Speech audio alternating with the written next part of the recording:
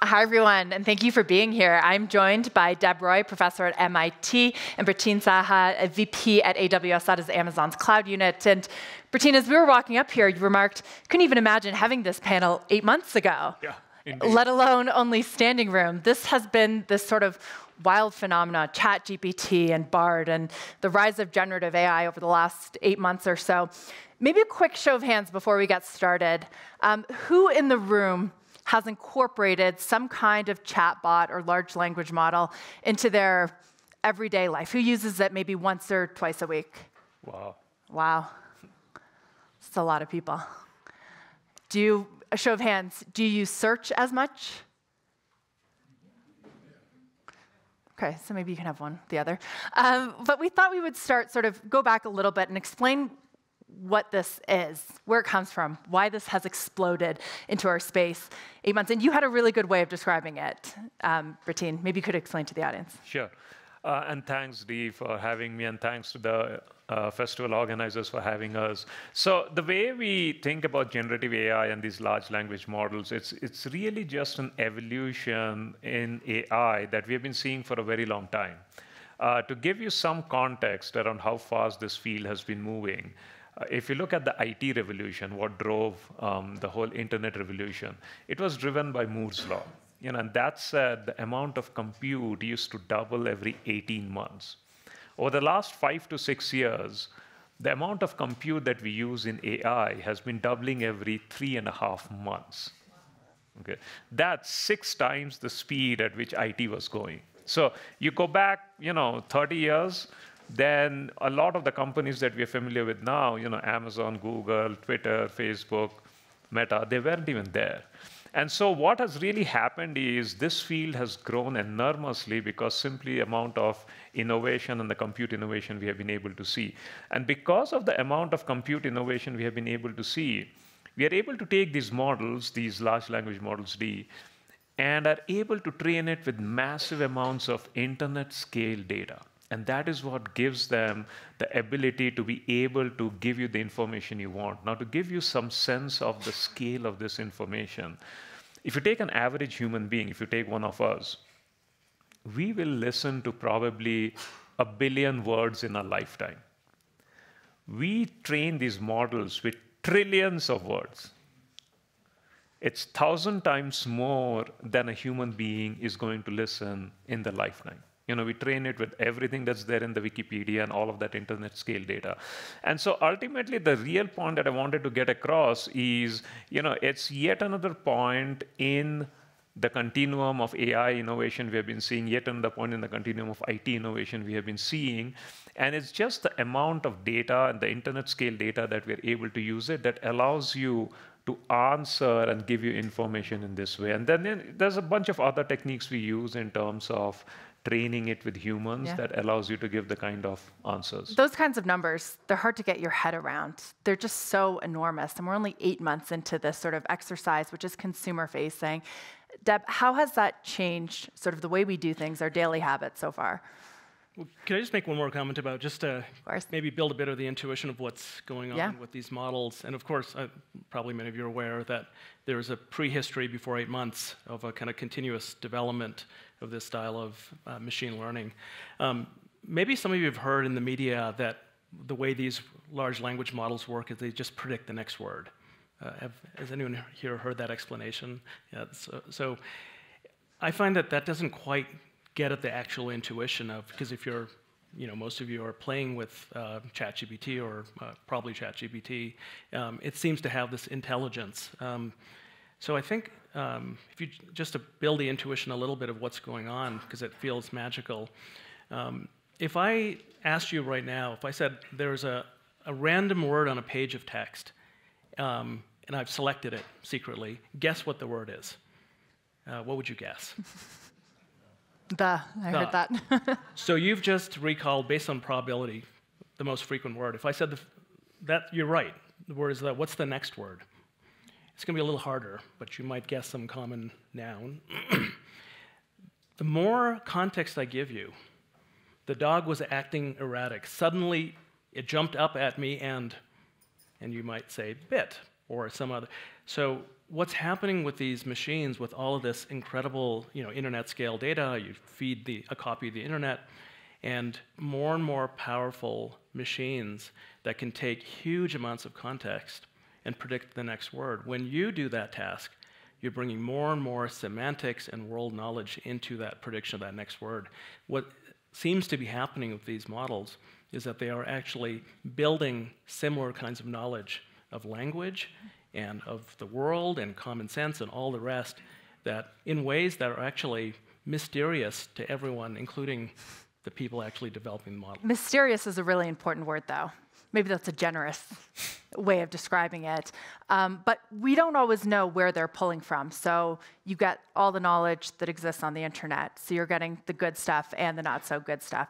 As human beings, they discussed this in the last panel a little bit. How do we keep up with that? And how do you keep up with that in a business scenario when every CEO is asking, what's our AI strategy? But we don't understand it even fully ourselves yet. So as Deb was saying, there is a really long phase where you take these models and you verify what they're doing. And it's actually done by humans. So, someone is going and asking them a question, an answer comes out, and then you say, is this how a human would have answered this? And so you're training the model to give it those right answers. Now, before you train the model, now you've taken this entire internet scale data. Now, a lot of the data on the internet may not be reliable, may not be good. And so you have, before you train these models, there's this huge operation where you go in and you inspect the data, you filter the data out of toxic material, out of inaccurate material, out of biased material, and so on. So there's a lot of effort that goes into making sure that you are training these models with the right kind of data, and then after the models are making predictions, that you're actually checking and validating the output that it makes reasonable sense. And now, there's still some times when the LLMs there might be some cases when they don't really give the answers you want, and over time, the technology is going to keep getting better and better and keep going to get deployed. But there's a lot of work, that goes on in ensuring the reliability of the inputs and the outputs. But if a human only hears 1 billion words in their lifetime, and these models are being trained on trillions and trillions of words, how does a human ever keep up? Yeah, how can you ever verify? And I guess the point is that you can't. Well, the thing is, humans aren't starting from scratch, right? There's our whole evolutionary history and all sorts of biases to learn certain kinds of things that are that we're building on top of. And then life experience layers on top. I just wanted to explain why I use the word mysterious. There's actually 2 kinds of mysteries. One, which you just talked about, is every time the next bigger model is trained, one of the mysteries is what has it learned, which is actually a kind of extraordinary situation that through the whole history of machine learning, the task was known to the human engineers or researchers, but how to program the computer to solve that task was the problem, that the machine learning would automatically program itself. But this strange new thing is happening with these very large models, which is the emergence of new skills that no human set as the task. So that's one mystery, which is what new things has this gigantic new model actually learned? And so there's kind of emergent abilities, and then a lot of the kind of risk assessment, what kind of errors is it making? We just heard it this morning, for those of you in the session, around hallucination. Very easy to get ChatGPT to hallucinate. It's very often with names of things that kind of are made up. The other mystery is just how do these models actually work? So there's active research now in the equivalent of fMRI, where you go and try to visualize and understand what the internal representations, how is this machine, this AI actually representing knowledge, and it's indecipherable right now. So, let me add one other thing to that. A lot of the research now and a lot of the products now are getting to a point where we say the output of the model should be grounded. Now, what does grounding mean? It means that when the model is giving you an output, it should tell you the sources of information. And so a lot of the systems that we are building at Amazon now, for example, when they give an output, they say, here is where I got this information from. And so one way to think about it is you can think about these generative AI products or these models as assistants, where they're assisting a human in various tasks. So they're kind of making it easier and faster for you to do the research. Like, you don't have to go and search 10 different websites. It gets the information for you, and then it says, here is where I got it from, here is where I got it from. So you can go and then verify whether that's the right thing or not.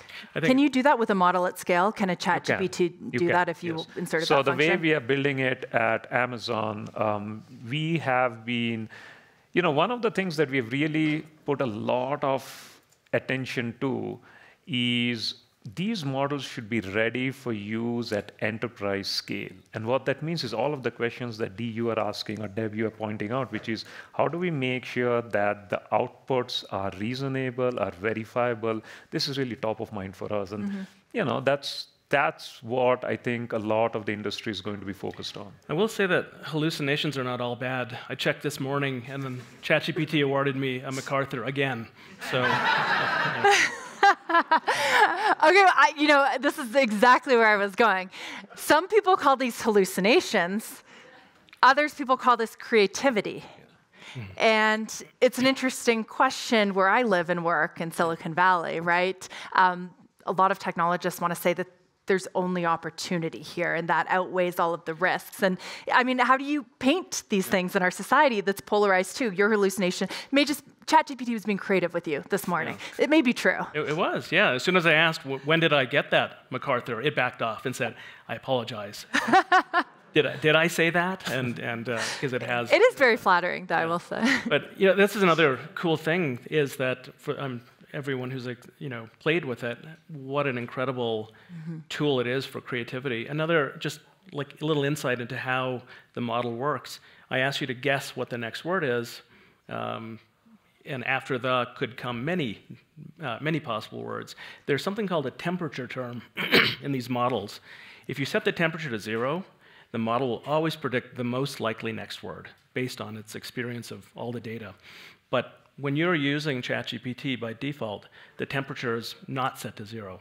And the higher the temperature, the more likely it is sometimes to pick a word that's less likely.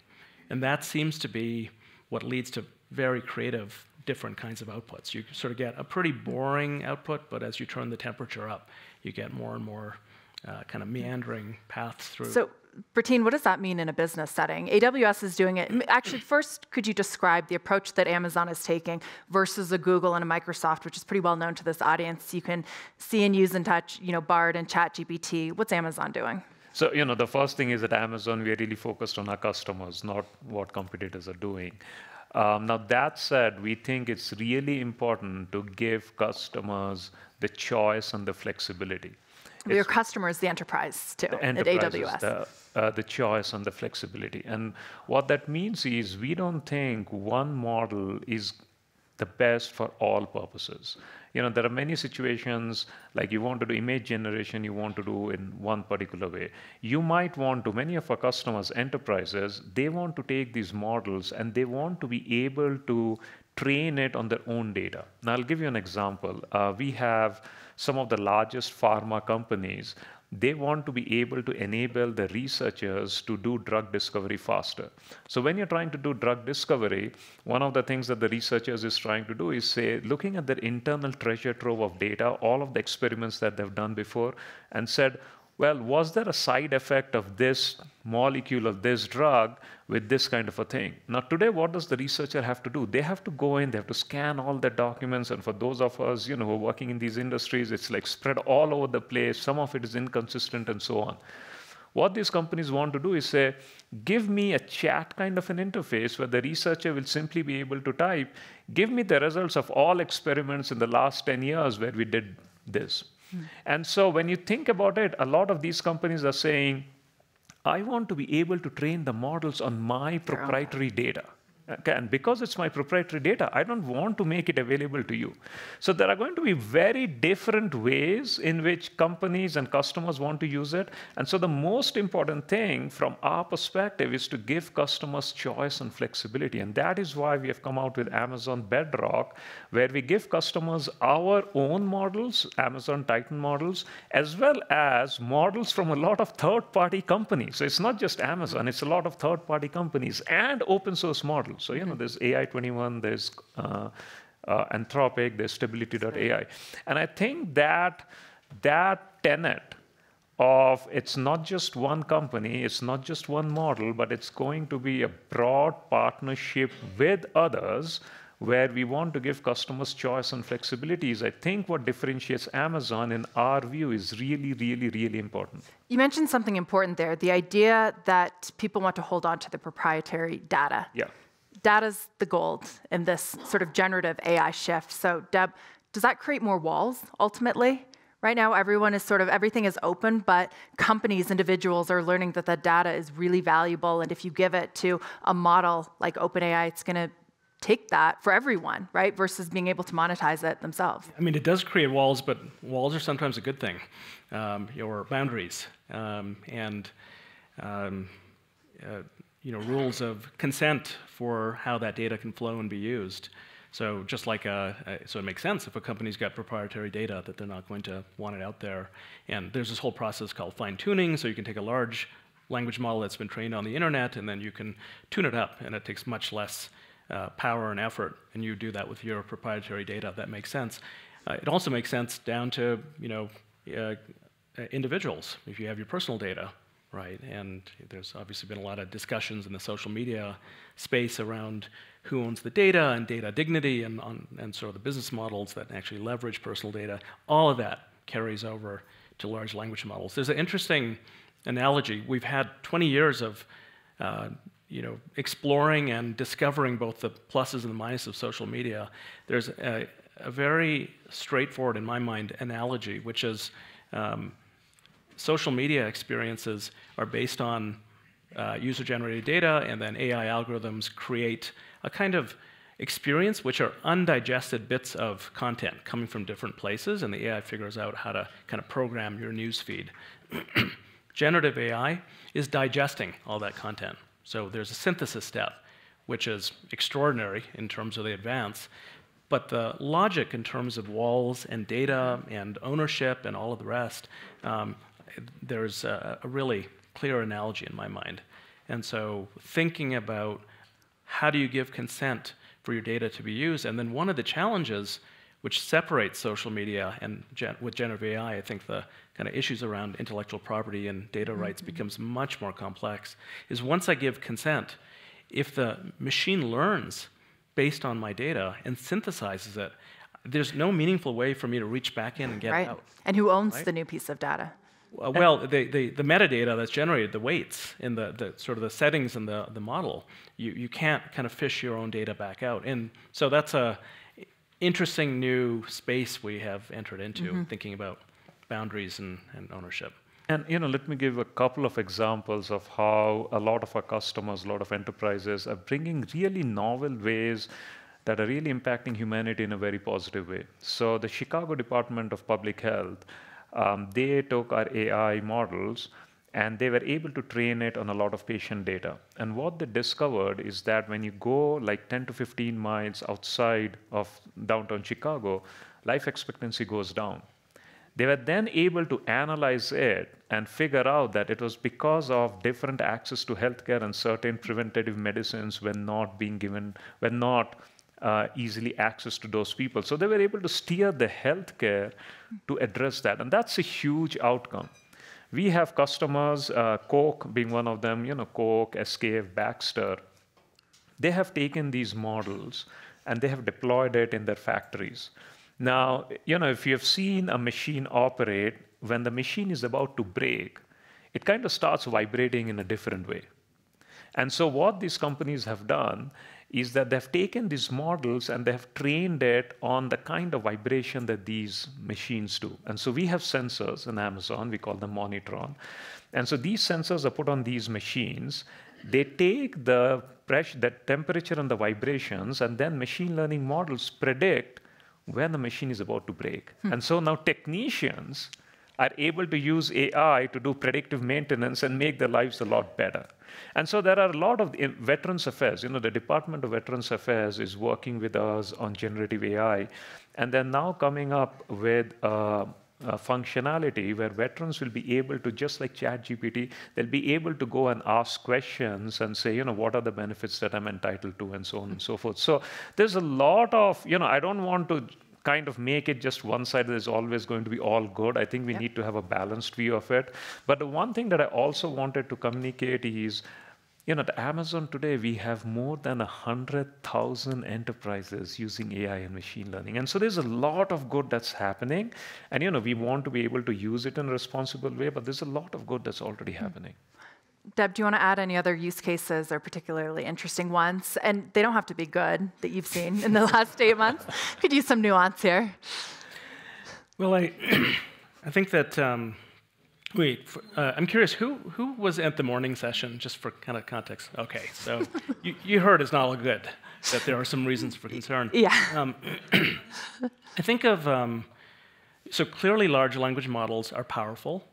And like every powerful language technology before them, they're a dual-edged sword, right? So you can, it's almost like any use case, you can imagine unintended consequences, sometimes predictable consequences that could be the downside. That doesn't mean we shouldn't pursue those use cases, but keeping them in mind and sort of keeping those in balance. So I think this is true of, if you go back in time for language technologies, you could consider the spoken word, but certainly the printed word and the printing press and broadcast media. In each case, there's harms that you can introduce, and there's a period of disruption. Large language models, almost kind of magical in their qualities, right? But is fundamentally a language technology. So I'll give you one use case that so I lead a research center for constructive communication at MIT. And we have been experimenting with large language models, which are extraordinarily good at emulating any style you wish. So we've worked with media partners. In fact, long before ChatGPT, worked with Frontline, documentary filmmaker, who was having trouble reaching an audience that was becoming more and more politically fragmented. They were losing their right-leaning audience, which historically they've always had a politically balanced audience. So we used language models, large language models, to rewrite their marketing copy as they were promoting new documentaries. There was a human in the loop, but it was a human's, the marketing team's language choices often had unintended biases. Right. If you use the word lived experience versus life experience, you're talking to two different parts of America. These models know these sorts of subtleties. So this is an example, for me, of a positive use case of helping someone who is intending to reach a diverse audience actually reflect on and correct their own blind spots. Could you measure that effect? Yes, we did. So we ran A/B field experiments where we ran marketing campaigns with the two different kinds of language and saw that the partisan gap was reduced by about 20% when the machine helped the humans write. That same technology can be used to create social wedges and drive people apart. Right, so it's totally dual use. So there's a lot of examples like this where, I'll just give one more. There's a lot of excitement for good reason in the educational space. So if there's one uncontroversial fact in the sort of education domain, is nothing beats personal tutoring as a way to learn. So what could possibly go wrong if I can think of a few things. Well, let's say we got rid of hallucinations, we had grounded AI and all the rest. But that's a big if, isn't it? But say we did all those things. Still, what could go wrong? So if you wanted to put on your dystopian hat, you could say, well, what if we end up having our first generation of children raised by machines? Because if that gives the child everything they need and you have this one-dimensional view of what it means to learn, it's a kind of information processing task, there could be a kind of disintermediation of humans having to deal with annoying classmates and teachers and all the rest. So there is actually ways you can Isn't that part, I mean, someone else could argue that that's part of your life skills, is dealing with annoying classmates, bad teachers. Absolutely. So, but there is a way to think about education where everything you get in school, if you kind of focus on what these large language models are good at, they could also be good at helping you get along with your classmates, just like we could help Frontline get along, connect with. But there's different ways you can deploy the same technology and accidentally isolate people. And it's this idea, right, that each kid could have their own tutor with an IQ of 140 that is infinitely patient, that knows exactly what they need, right? But let me look at the flip side of this, sort of on the business case as well. It was a few months ago, Bratin, you said you have, hundreds of thousands of customers on AWS. We often look at the company side, and the business models that have opportunities are here or going to be eviscerated by generative AI.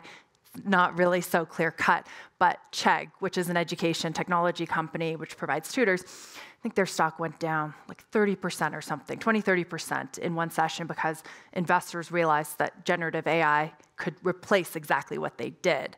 How do you, with so many different customers, enterprise customers, across so many different business models, how do you think of that, and how are you going to tailor this new program that Amazon has to each individual business, one that may have an opportunity here, one that may be killed by generative AI?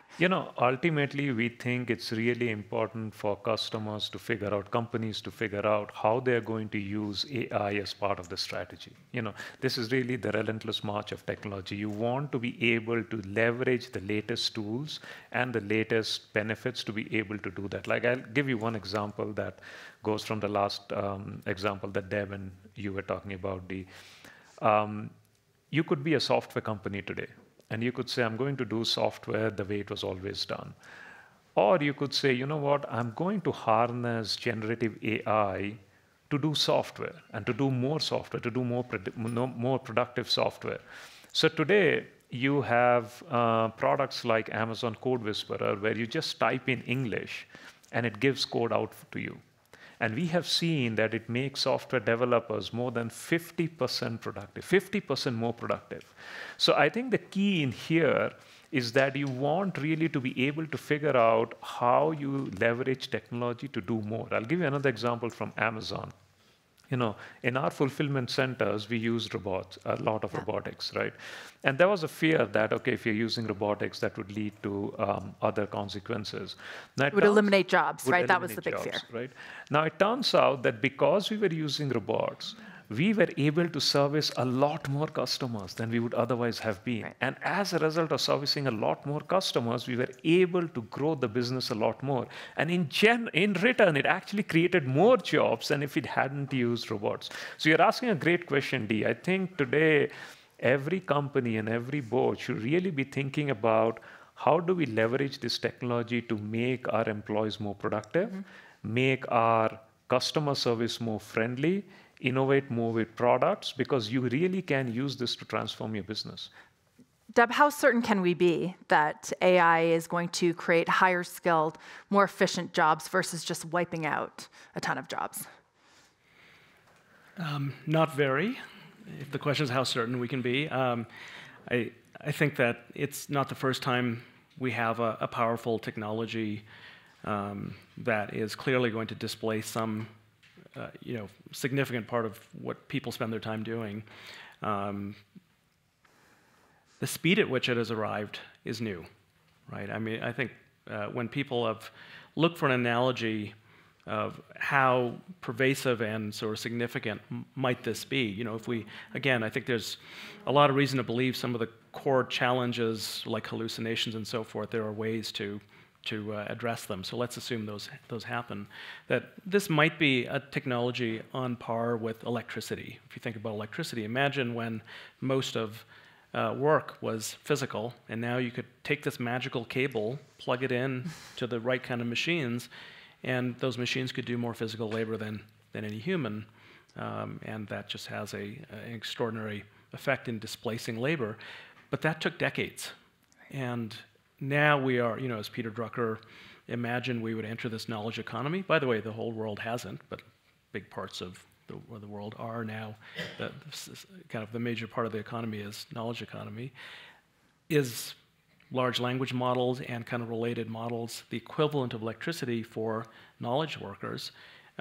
If so, and it arrives in 2 to 5 years instead of, I don't know, 2 to 5 decades. I'm not a historian of what happened with electrical, but it's probably order of magnitude faster.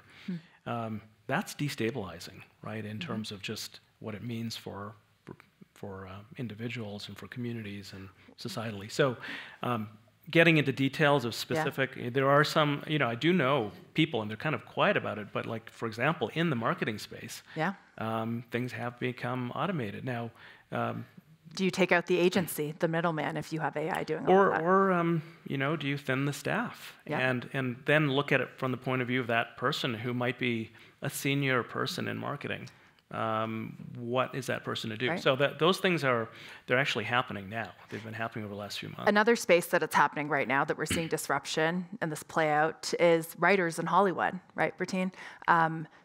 We're figuring out what that means, but clearly there's a group of creatives who doesn't think that this kind of generative AI is going to be good for them, good for the creative industry, for the movie and TV industry. What do you make of that? How long do we have to figure this out, too? I think there are a couple of aspects. One is we really look upon this as creative assistance. Like, this is the place where you're creating the first draft of something that then makes it easier for you to generate subsequent drafts. And, for most of us, we are running with very tight deadlines, right? And we wish that there was something that would generate those first drafts quicker so we didn't have those kind of tight deadlines. I think it's also true that the nature of work might change. And I think at Amazon especially, we also think that we should all work together to see what are the appropriate guardrails that you put in terms of using this technology. But the key thing, I'm an optimist in technology. We have had these technological evolutions all the time. And in general and overall, we have seen that technology has done more good. And this is one of those transitions that I think we'll just work through. Mm-hmm. The idea behind that, Deb, is that more intelligence has always been good for humankind, right? It's led to better quality of life, us living longer. Can you find fault with that? Well, I always see kind of two sides to things like that. So, I think it's a very general question you've asked, but I think about how we think about progress in technology. If you just sort of zoom out a little bit, there's a kind of definition, at least say a Western definition of progress, where being able to act at a distance with more ease. So think about the evolution of transportation, right? I can now get what I want from anywhere in the world with less and less friction. In communication, being able to reach a distance, obviously the internet, kind of the ultimate form of that. Weaponry, being able to kill at a distance. We heard about click to kill, right? Just taking the friction out. So action at a distance, the more you can act with little friction and kind of collapse kind of spatial distance, has been one way to define progress. And there's obviously incredible upside. We're all here and enjoying the benefits of that. There's a downside, which is as you have the ability to act at a distance, the repercussions, the potential negative effects of your action are also at a distance. And it takes longer for that feedback loop to come back. In control theory, when you think about self-regulation, how do animals and humans self-regulate, how as communities do we self-regulate, ecology self-regulate, the good kind of feedback, it's a little paradoxical, it's called negative feedback. It's that negative feedback that tells you how to correct your behavior. And as you act at a distance, that negative feedback becomes more and more diffuse. You can do a lot of damage before you realize the damage has been done. So there's something about the kind of downside. And I'm a technologist. My PhD was in language modeling, so I've been in the space for a long time. But the ability to have this kind of power, the unintended consequences, right, become more and more difficult to predict. That is, in general, my worry. But I'm not against enlightenment and stuff. Against enlightenment. But there is that's a fair point, though, to consider. I want to spend the last few minutes before we open up for questions, sort of some more practical questions. Bratin, you're a good person to ask about this. I use my Alexa all the time at home. It's easier than getting on the phone in front of my kids and everything. How are we going to be using the internet? Does search, does the browser change or go away altogether? What do you think? I think you will likely be using a lot more of AI-powered assistant, potentially. Like you can imagine today you would have to go in and say, like, we had to do, okay, we need to get to Aspen for the Aspen Ideas Festival, and where do we stay, and when do we get in, and all of those. You can imagine you would be able to just send a question to an assistant and say, hey, I need to go to Aspen, and I need to be in time for this, and by the way, I need to arrive the day earlier because I need to attend a dinner, and so on and so forth. Were you typing that question, or are you saying it? You're just saying it. Or is it an app? Ultimately, you're just saying it. Like, ultimately, there's probably an Alexa, and you're saying, hey, Alexa, there's this thing next week. Just plan this trip out. Or Siri. Or Siri, or someone else. Siri, what's that? Or, any one of these speakers. Maybe Sydney. Yeah. So you can imagine that we're ultimately going to go there where that would be able to, that thing would be able to translate your voice, your interaction, be able to just search the internet, get the best deals, and do the work for you. Comes back to the idea of an assistant, right? Because that voice, whatever it is talking to you, knows exactly your preferences, where you've traveled before, what you're looking for, what kind of high-end, low-end, budget, expensive hotel, right? So that makes it And that is where different than search today. Yeah, and that is where the notion that we talked about before, that you may want, its choice and flexibility thing is so important, because there might be some use cases where you don't need that personalization. There will be some other use cases where you need that personalization. And so that is why this notion of giving choice and flexibility to customers is so core to what we are doing at Amazon, and we think is really essential as this field evolves. Deb, should I be worried about the questions I'm asking ChatGPT or Bard? Because sometimes I ask really dumb questions, and I think, who's going to see this? They know my username, they know who I am. How careful do you have to be with how you're getting data and inputting data at the moment? Well, there are companies that know a thing or two about the space that have told their employees to stop using these services, right? So I think I haven't read the fine print of ChatGPT. I am generally careful of what I type in. I play with it a lot, but I'm careful not to put in things that feel personal or revealing. I haven't read the fine print, which may shift over time, so I'm not sure. And each company, will have different policies, but the ability for these models to memorize verbatim is, they have, again, huge memory capacity and can memorize things verbatim and reproduce them, and so there's in general, risk, but I think OpenAI recently addressed that risk to some degree, but it depends on the. Should individuals and businesses be worried? So that's a great question, Dee. I think one of the things that customers, individuals, everyone are really concerned about, and rightfully so, about making sure that their data remains private. And so one of the things that we are doing at Amazon, and I would assume others would do as well, is that you can create, when a customer comes in, when an enterprise comes in, they can say, create my own copy of this data. So there's something, my own copy of this model. So there's something called, fine tuning. And when you do that, you create your own copy of the model. And what that means is when you are sending information, that information doesn't go to anyone else. That information just stays in your private copy of the model. Should they be worried about Amazon having that? Privacy and security and operational excellence is job number one for us. It has always been the case. And that's why more customers are on AWS than anyone else. There we go. It raises the question, though, and this conversation we were having sort of earlier on in our discussion about data being the new gold, and how do startups, new companies, build in that environment if you're only starting at the beginning of that journey collecting data? And I guess my question, maybe I'll start with you, Deb, is big tech destined to be the winner here? Are they going to be the gatekeepers? Are they going to be creating the open and closed source models? Currently, what are called these foundation models, like GPT-4, the resources that are required to train them, only a handful of companies have the resources. OpenAI is now, moving out of a startup into established, significant company, but has the backing of Microsoft and their compute resources. Billions of dollars have already been spent in training these models. So most small startups don't have that kind of capital. A well-resourced now startup in this space is raising hundreds of millions of dollars to do kind of competitive things. And there is a real competitive moat there. So some of the large companies right now are in that position, and I think that's a reason for potential concern. Well, I'll tell you one data piece on this.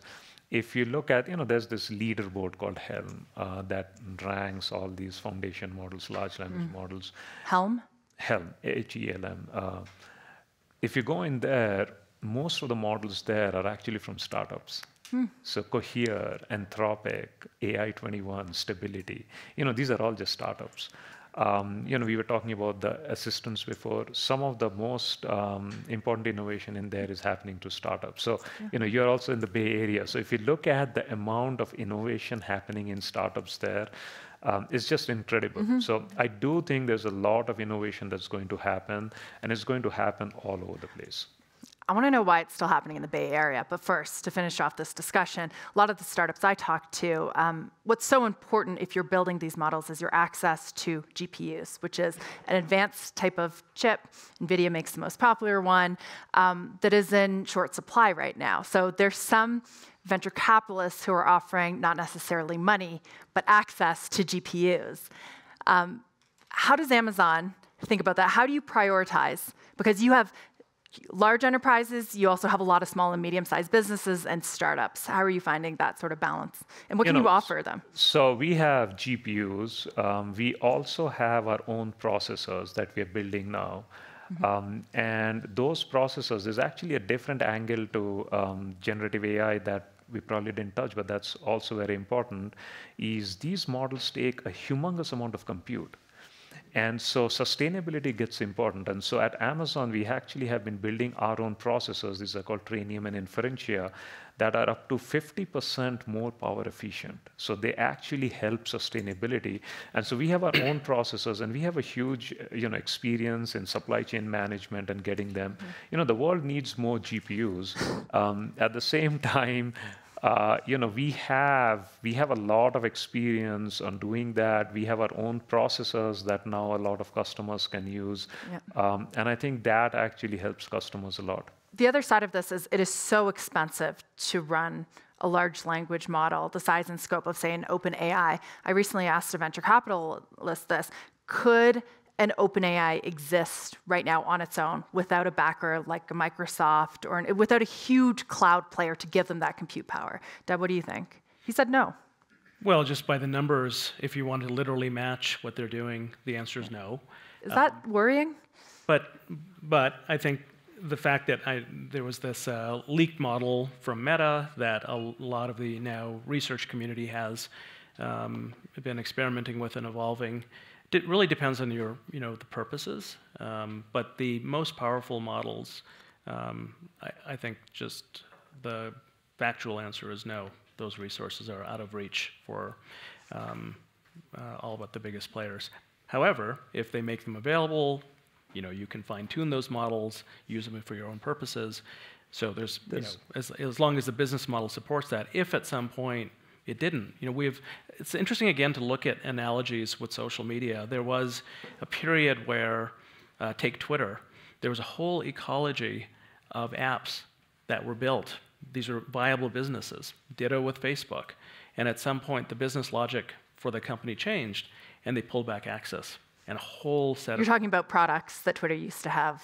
Yeah. Like, what was the TikTok so there were precursor? So the way it worked, Fine. You could create games and third-party apps that would use the social media platform as a kind of base layer. Call it the equivalent of a foundational model. It's like a foundational network.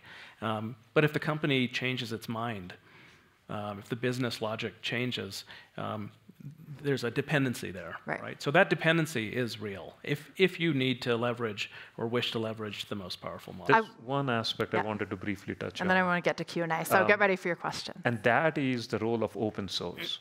And now there are, as Deb was alluding to it, now there are a lot of open source models that are actually competitive with some of the best models.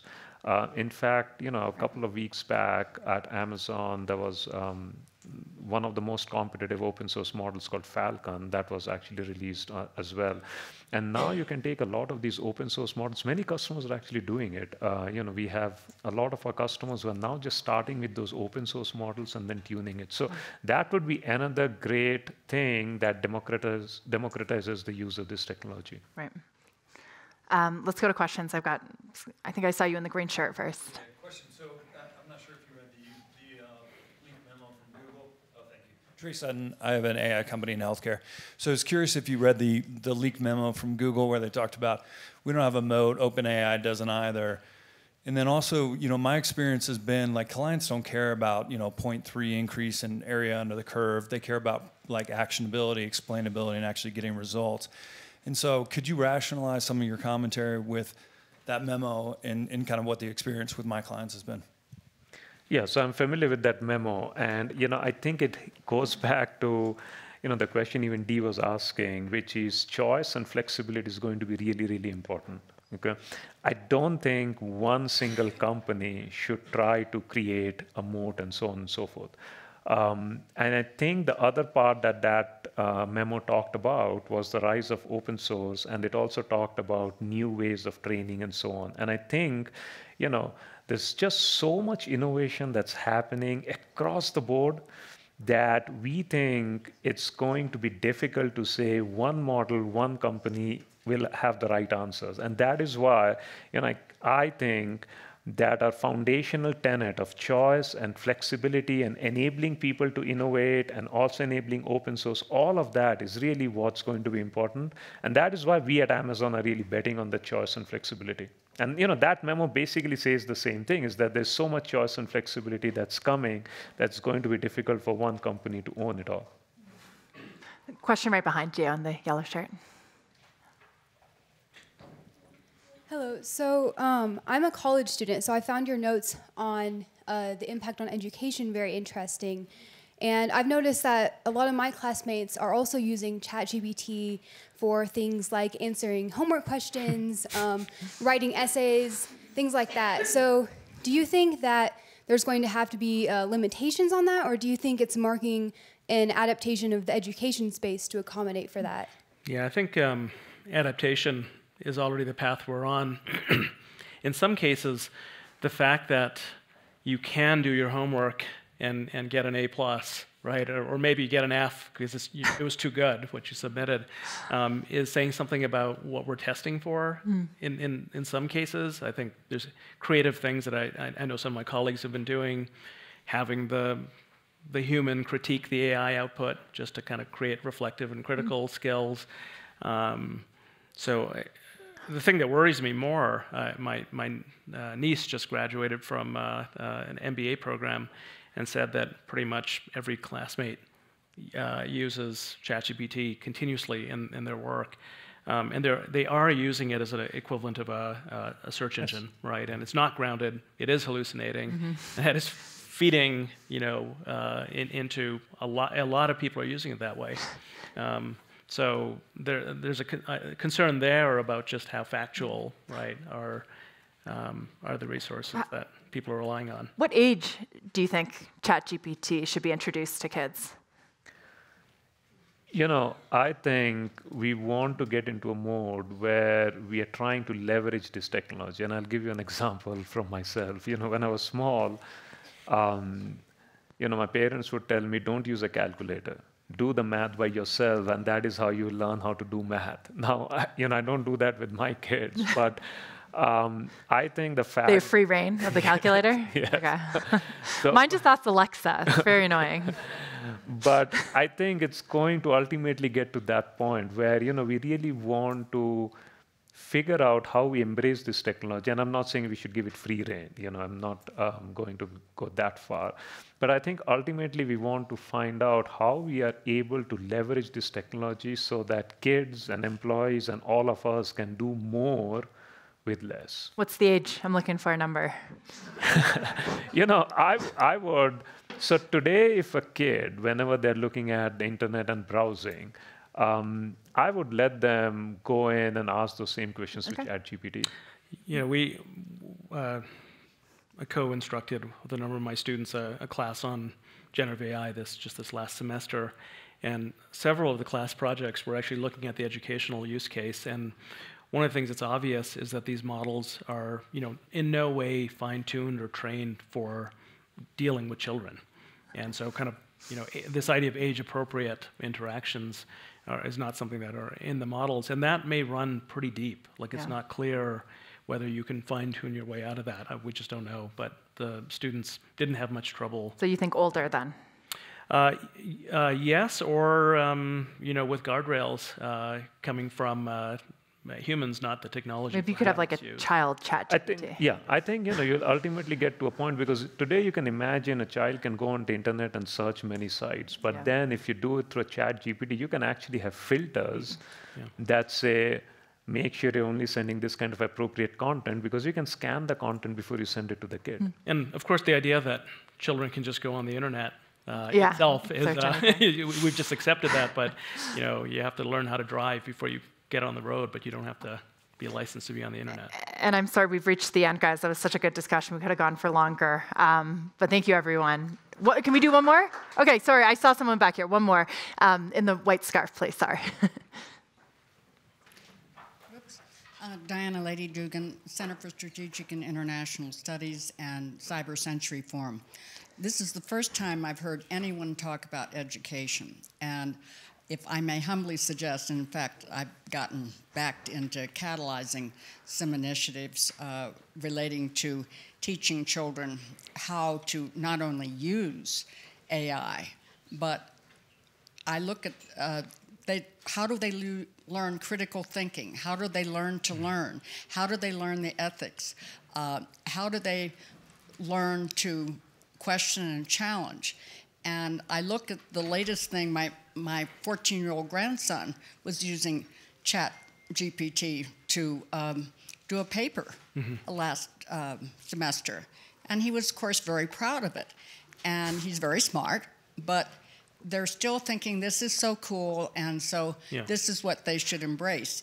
Is there anyone that you know of who's really taking I'm working with 2 universities right now, but is there anyone that you know of who is really taking charge in terms of programs directed at kids, as opposed to parental or schools kind of saying, these are the rules? MIT has, I'm sure there are many others, MIT has a pretty significant K-12 AI education program. In fact, Amazon is a partner. There's a whole program with many faculty involved and school partners. I guess I'll just make one last comment about this, which is, I think we all individually and as parents and as communities and as society as a whole are going to be faced with many choices for how we bring this powerful technology into our lives. And one way to just think about a metaphor is this the equivalent of a kind of crutch that you become dependent on? And because you grew up with calculators, you can no longer do basic arithmetic. Or is it to be used as training wheels that actually help you skill up, and maybe sometimes you cast away because now you can just cycle? There's a choice, and I think, I don't know if the studies have been done of what happened with calculators becoming pervasive, what's happened to our arithmetic skills. I'm sure there's a distribution across, people. So as we think about our kids, I hope they're training wheels and not crutches. That was a great question. I'm glad that we got that in. Thank you, everyone, for participating and listening. Thank you.